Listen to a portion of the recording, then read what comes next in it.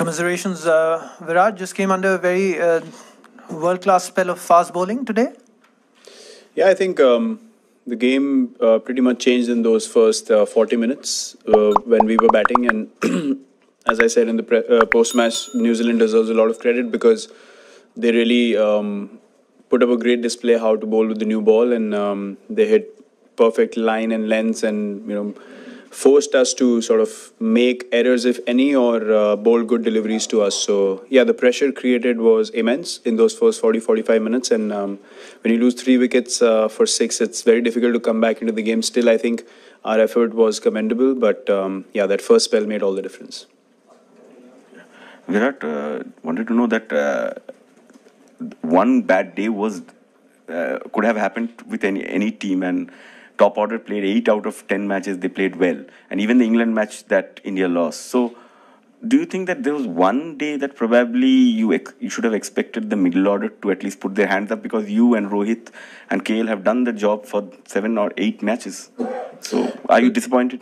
Well, look, you obviously feel bad for the result. And everyone goes out there to win the game for the team. And if it doesn't happen, you obviously feel like, you could have done things differently, or look at things in hindsight. But, yeah, that's why these games are called knockouts, because if the opposition plays better, you're out of the tournament suddenly. So we have to accept that. I think we're sad, but we're not, devastated, because the kind of cricket that we played in this tournament, we know where we stood as a team, and today we were not good enough, and that's the nature of this tournament, that a bad day at the knockout stage and you're out of the tournament. So I don't think that I would like to break things down immediately, but in time we'll have to sit down and analyze where we went wrong and the things that we could have done right in this game particularly. Virat, at the halfway stage, 240 odd runs to get, what was the feeling in the camp, and could the shot selection could have been better at the top order, maybe? Yeah, look, Rohit got a really good ball. I thought my ball was also decent. Yeah, a couple of short selections, yes, could have been better, which I already mentioned. Chasing 240, we were very comfortable. We were confident that we can get the score. Start is always important, and yeah, look, as I said, New Zealand, the way they bowled, did not provide any opportunities for us. I think for the first 7 or 8 overs, we didn't get a ball to drive. So that shows the kind of control they bowled with, and they put the fielders in the right positions. And there was a perfect spell of fast bowling with the new ball, which really put us under a lot of pressure. So, as I said, we were not shying away from accepting that we didn't stand up to the challenge, and we were not good enough under pressure, and we have to accept that and accept the failure as it shows on the scoreboard. Virat, the initial setback obviously was there, but after that, Hardik and Rishabh looked like they were settling down. A little heartbroken with the shot that Rishabh played at that point in time. Maybe could have been otherwise. Look, he's an instinctive player, and he did well to overcome that situation and string in a partnership with Hardik. I think the way they played after loss of 3 wickets was 4 wickets rather was quite commendable. And in hindsight, he's still young, so I've made many errors when I was young in my career, and he will learn. He will look back and think, yes, he could have chosen a different option in that situation maybe, and he realizes that already. So, all these guys have a lot of pride and passion to play for the country, and they are the ones who feel the most disappointed when a mistake happens. On the outside, I know it looks like, it was an error, but the person who makes it, trust me, they are the ones who suffer the most with it. So I'm sure he'll reflect on it, and he'll come out stronger. The talent is there for everyone to see, and the character's there. But as I said, yes, a few shots, not just Rishabh, but that happens in sport. You make errors, you make decisions which are not right at that time, and you have to accept it.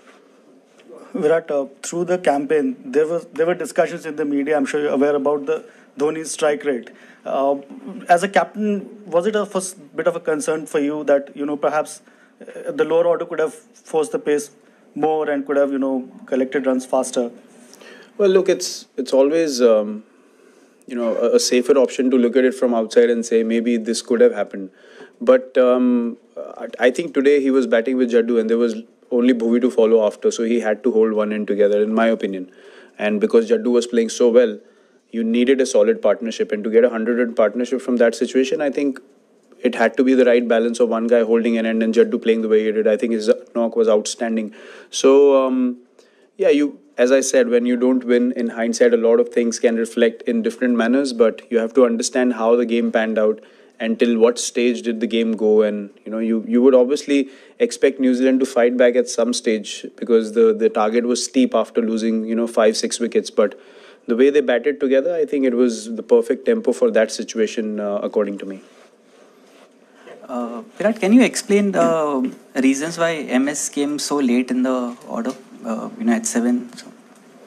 Well, he's been given that role after the first few games of being in a situation where he can, if the situation's bad, then he can control one end like he did today, or if there's a scenario where there's 6-7 overs left, then he can go and strike. So yeah, that was the mindset behind it. Virat, regarding the batting in the middle overs, Mitchell Santner gave away only 7 runs in his first 6 overs and took 2 wickets. So do you think we should have played him a little more aggressively? 7 runs in his first 6 overs. I wasn't there out in the middle, so again, it's very easy for me to say yes, we could have, or no, it was fine. But if I knew the pace of the wicket, what the ball is doing, you looked at the scoreboard, the situation was such. So we leave responsibility to the 2 guys in the middle to make decisions, because eventually as an individual you play one ball at a time yourself and then you're talking with your partner. So from the outside it's very easy for us to analyze whether they should have or they shouldn't have, but it should be left up to the individuals, and they come up themselves and say maybe my decision wasn't right. So and you have to accept that. That's how failures teach you, and you improve in sport like that. But you have to accept errors also. We're not denying any errors, but I'm saying that only the guys who are in that situation, if I was in there and I played in that manner, I would be able to tell you why.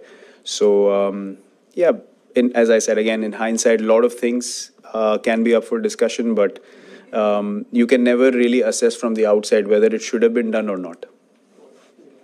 Virat, how are you as a captain and as a player taking this whole yourself, this disappointment? Basically, how are you feeling about it right now? Of course, very disappointed. We played outstanding cricket, as I mentioned already, throughout this tournament, and to just go out on the basis of 45 minutes of bad cricket is saddening, and it breaks your heart also, because you worked so hard throughout the tournament to build momentum. You finish in number 1 in the table, and then a spell of bad cricket, and then you're out of the tournament completely. So, but you have to accept it. I mean, it's happened to us before, and we have all come out better cricketers because of these setbacks, especially at a stage like World Cup. But having said that, I mean, we have qualified till the semis, and we have played some really good cricket. So we should be also proud of the way we played, and look at the positives also, because there were a lot throughout this tournament. Especially Rohit's performance was, I think, standout performance, and Jasprit with the ball, and Jadeja given the opportunities. So there are many things that we can take back as positives. But yeah, not having played that bad cricket and then just, as I said, 40-45 minutes of bad cricket puts you out. But as a sportsman, you have to accept it that this is part and parcel of this game. Virat, New Zealand often seen as an understated sort of side that snuck into the finals after 3 losses. Did they surprise you today? And also, what's your how do you see them faring in the final against either India or Australia? I wasn't surprised at all with how New Zealand played, to be honest.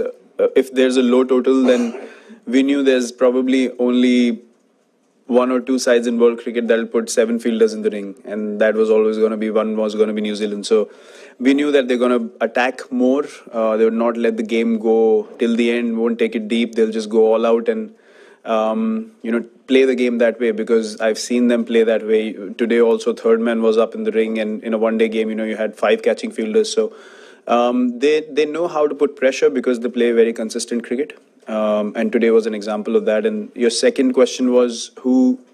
How do you see them faring in the final against either? Well, it really depends on the day. I mean, if conditions are good to bat, and then they'll have to bat really well. If conditions are bowler friendly and they put up enough runs on the board, then they become a dangerous side, as you saw in this game. So It's anyone's game, I guess. Knockouts, as you saw today, whoever plays well on that day wins. So yeah, I wouldn't pick anyone as favourites. The team has to play well to win. Jadeja had this wonderfully cute celebration, 50 looking at probably at Sanjay Manjareka. And so how was you reacting in the team? And when did he go out? He seemed to be in tremendous mode, the way he ran down and hit a six. Did he say something before he went out to bat itself? And there was a point at last 3 overs were left, 30 or something. You were sitting in the balcony, you seemed to say, ho jayega. You were confident at that time, just when Bolt came. So Jadeja, the celebration and the last 3 overs. I don't think any of us had to say anything to Jadeja after what happened over the last 1 week. He was quite ready to just get onto the park, to be honest.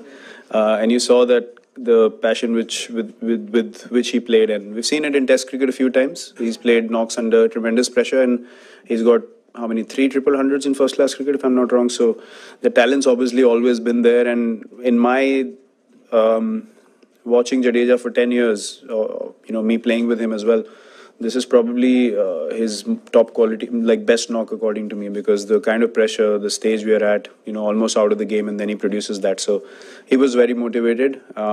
Yes, at that stage, we all felt like in the change room, the game can be closed out. It can be done, but then again, he played so well.